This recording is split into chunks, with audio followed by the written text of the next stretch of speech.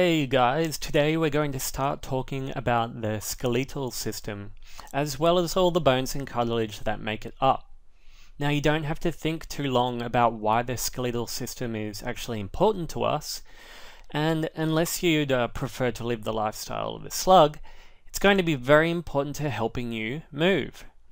Now, the skeletal system is not just for protecting and enclosing vital organs, just like with the skull protecting the brain, for example. They also act as levers for which our muscles are going to pull against so we can move. Just quickly to list a few functions that our skeletal system is responsible for, I will start with the most obvious one, which is support. Now, using the rib cage as an example, our ribs are allowing our thoracic cavity to remain open so that we can effectively fill our lungs with air when we breathe. Now, the next function would be protection. So the bones of our skull fuse together very early in life to protect our brain from harm. And just like the vertebrae protects the nerves of the spinal cord. Now, as I mentioned at the beginning of the video, our skeleton allows us to move as well. So movement is another very important factor of the skeletal system. Now, if our muscles weren't attached to bones, they would not be able to use them to create the leverage that we need to actually move. So for the cartilage and bone that we have in the body, there are a few different types for each one, and each one is going to have its own unique function. And we'll talk about the bones first now, the different types there are inside the body. So you're going to come across 4 different types of bone. And the first one will be a long bone. Now, the long bones are pretty much just all the bones of your limbs, except your patella on the knee, which is just the knee bone. So the long bones, and they're just named because of their elongated shape. It has nothing to do with the actual the length of the bone, just so that it's elongated. So bones of the limbs. Now, the next type of bone that we have in the body are called irregular bones.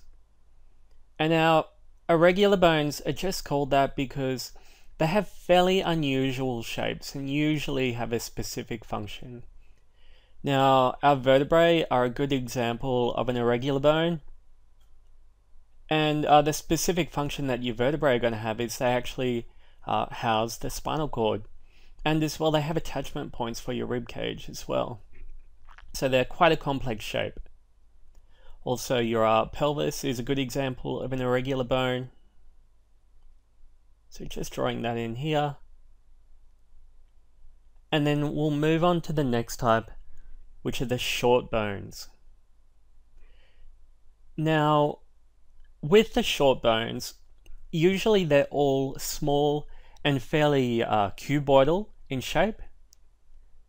So good examples of short bones would be the bones in your hand. So the short bones of the hand, the carpals, and they're cube-shaped. And also the tarsals in the foot. Now, the last type of bone we have in the body is called a flat bone. Now, the best example of a flat bone is our sternum. Now, just like the name suggests, a flat bone is just a relatively flat shape. So it's thin and flat. Now, this covers the 4 types of bone that you're going to come across. And we'll move on now to the different types of cartilage that we have in the body as well. So with our cartilage, there are going to be 3 distinct types. And unlike with the skeleton, the cartilage is classified more based on its compositional properties rather than its shape. Now, the first type of cartilage in the body is hyaline. Now, hyaline cartilage is the most abundant type of cartilage in the body. We can find it in our nose, in our ribs, where the ribs connect onto the sternum, and also in our joints. Now, an important function of hyaline cartilage is articulation of the joints and allowing a smooth movement of the body and the bones. So it's very resilient and flexible.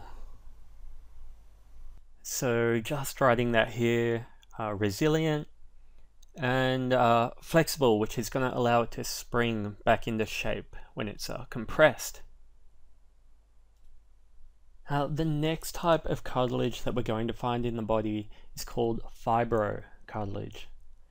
Fibrocartilage is very, very strong. It can resist a high amount of compression and has really high tensile strength as well. So we're going to find fibrocartilage anywhere in the body that's under a lot of stress. So we've got it in our knee joints to resist compression, in our vertebrae, in between our vertebrae as well.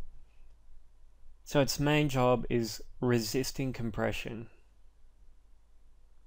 So it's very strong. Alrighty, so the last type of cartilage that we have in our body is the elastic cartilage. Now the elastic cartilage is quite similar to hyaline, but it's very resistant to repeated bending, and it's very flexible. So we're going to find it in our ears and also in our nose. So the elastic cartilage can resist bending, it stretches, and it's similar to hyaline. So in this video so far we've discussed the skeletal system and that it's made out of bones and cartilage. And in the next video we'll actually have a closer look at how the different types of cartilage are made up, the molecules that make them up and how they are structured, so we can see how they're functionally different. Hope this has been helpful to you guys, and as always, thanks for watching.